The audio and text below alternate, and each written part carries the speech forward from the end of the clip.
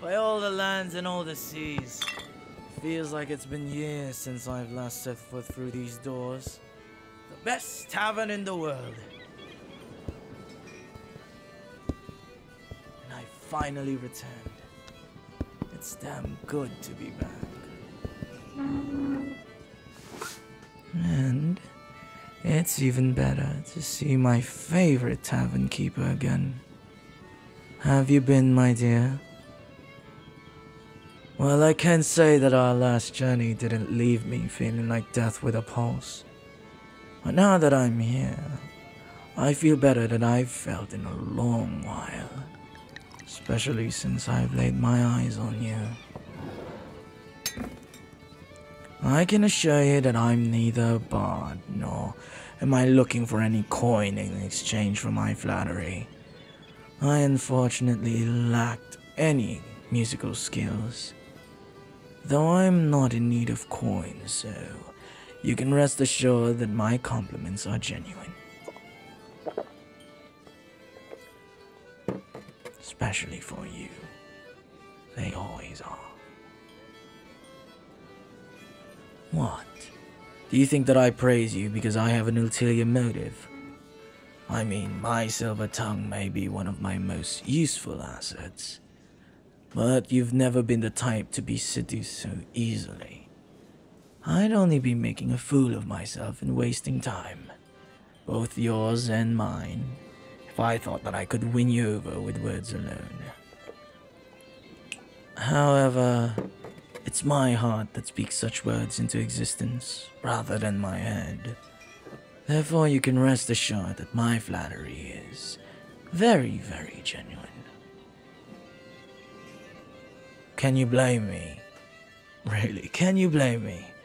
From that very first time I saw you, standing at this very same bar, every bit as stunning as you are right now, I was enchanted. Then you handed me the first warm meal I've had in months and let me stay here free of charge for the next month. Yes, you did put me to work for that month. I accept that, but that doesn't negate the kindness of your offer. You could have just as easily turned me away and given the rooms to a paying customer. But you, oh you devilish, you didn't. Instead, you gave me a place to stay, and the opportunity to find my footing. Even with such an attractive face, I couldn't have predicted you'd have an even kinder heart. Especially given the wicked words that your tongue speaks. But truly, your gesture was kind beyond what I could ask for.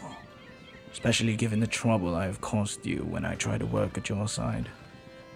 God knows that I only made your job harder. But you continued to allow me to work at this very tavern, spending my days serving drinks in exchange for a roof over my head. You taught me much of what I know about gambling and swindling, as well as the most creative swears I've ever heard. Very beautiful indeed, darling. I spent every day working at your side, and we ate together every night before bed. And I was happy. Incredibly happy. I dare say that I was the happiest I've ever been. However, as you know, all good things must change, not come to an end altogether. Even back then, I knew this. So when I was on the docks and was offered a place on the ship about to set sail, it was an obvious sign that I needed to leave before I overstayed your most generous welcome.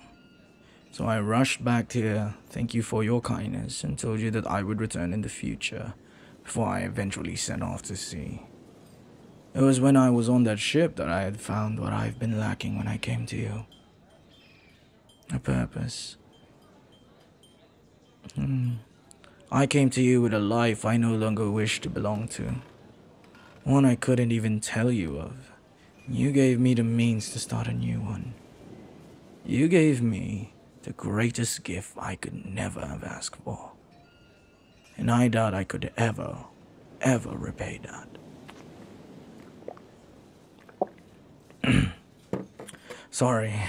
Sorry for my sentimental rambling. But all of that was to say that you allowed me the chance at a new life. And I'm very eternally grateful.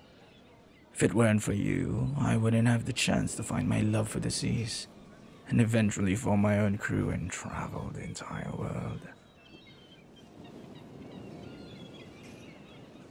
Listen, I owe my life to you. I owe everything to you. I feel that I can't say that enough. Everything I have and everything I am, I owe that to you. I appreciate that you think that all of my growth has been my own, but it truly hasn't. You and everything you've done for me have changed the trajectory of my life. I would hardly be a pirate captain and with a reputation known across the lands and seas. I wouldn't have a crew or ship. Hell, I doubt I'd even have a life to live. I'd most likely be dead and rotting if the vultures hadn't already picked my bones clean. You kept me from such a fate. You saved me. And I owe you for that.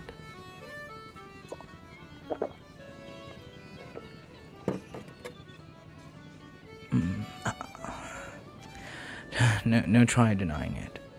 I may not have a formal contract stating that I must repay you, but I refuse to let such a debt go unpaid. Especially to such a dear, beloved friend. It's with that in mind that I have, a proposition. I suppose would be a good term for that. I have a proposition for you. Your skepticism wounds me. You don't trust me. After all this time. But joking aside, I promise it's nothing so evil or wrong. It's simply a proposition between close friends. Just an idea I wanted to present to you for your kind consideration.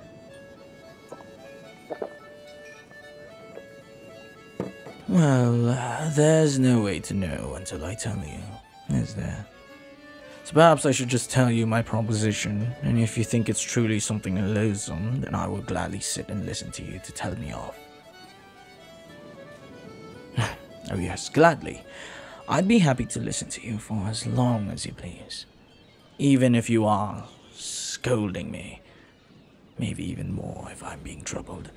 I'll admit to missing the ways you would tell me off for bleeding all over the counter.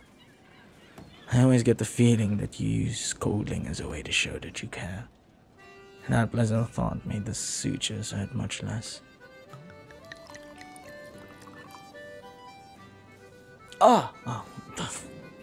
Sorry. You meant to tell you more about my offer. Sorry, I understand now. I can't deny where my thoughts went when you asked me to tell you more. I promise that I shall stick to the topic at hand now. If you can quit laughing at me. Alright. Thank you. No, I have no subtle, flowery way to present this offer, so I'll just say it outright. My proposition is this. I want you to join me on my ship and become part of my crew. Yes. I assure you, I'm completely serious. I want you to join my crew and set sail with me. Oh, there are vast many reasons. Uncountably infinite even number of reasons. And I want you at my side. And I suspect that even I am not consciously aware of all of them. I suspect that if you were to join me, some of these reasons would become clearer in my mind as we spend more time together. And I might even be able to share these with you. However, the main reason is just, I just said, I wish to repay you for every kindness you showed me. I know.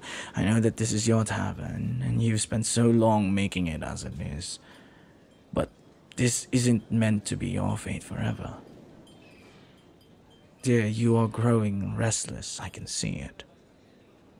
This life, your life, needs to change. You need a start, just like the one you gave me. You may call me selfish for this, but I wish to give you the start. I want to be the one to extend this offer for you. Even more selfish yet, it's because I want your life to still include me. I want to live a life by your side. I wish to be there for you, even more than I can be now. Dear, I miss you more each time I leave, and I seek to hit two birds with one stone. I wish to give you the change in destiny that you crave, as well as to have you as a more steadfast presence in my life. It's as I said, I am so very selfish, but I still want to see you happy. There's no denying that I would gain something from this proposition, and I won't try to hide such fact. But I still wish to give you something that brings you joy. I wish to see you happy. I want to see that spark of light in your eyes. It's there still, but no Poseidon, it's so dull now. I want to nurture it back to health. See it grow back into that lightning storm like what it was when we first met. I want to see that wild joy in your eyes once again. Both for your sake and for mine.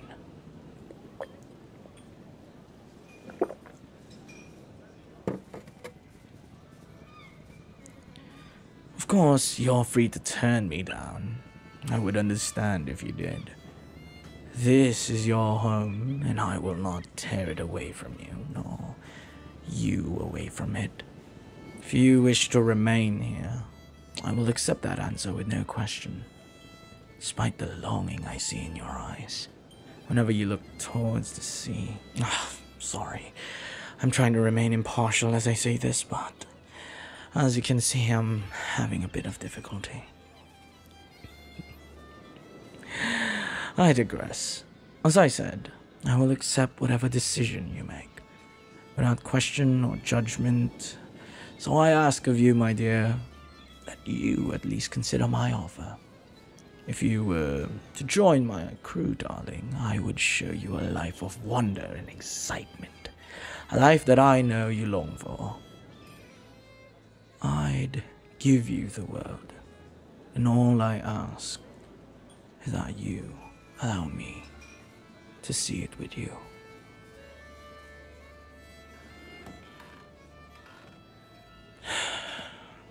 If you don't have your answers now, that's fine. It's no small choice to make. I expect that you want time to make it. But we set sail in 1 week, and I fear that our next expedition will take far longer than any before. I'll need your answer before then. I'll leave you to your work then. If you should need me, I'll be just a few doors down. You know which room I've chosen. And I trust you still keep a spare key for it. You're always welcome in, and I'd be happy to talk with you.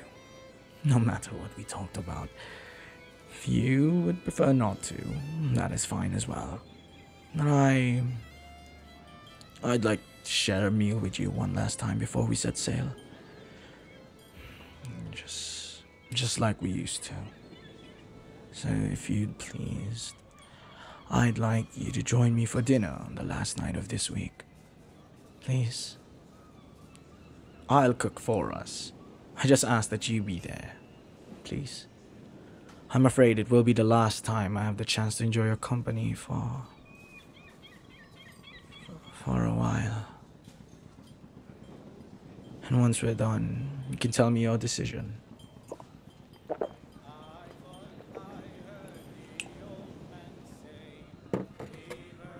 And then Well, I guess we'll have to see, won't we?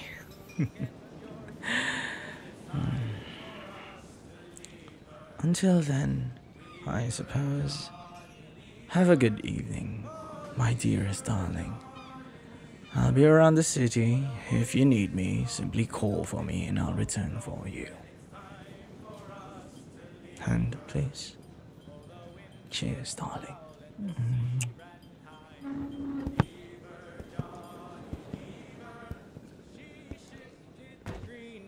None went by, and it's time for us to leave her. Leave her, Johnny, leave her. Oh, leave her, Johnny, leave her.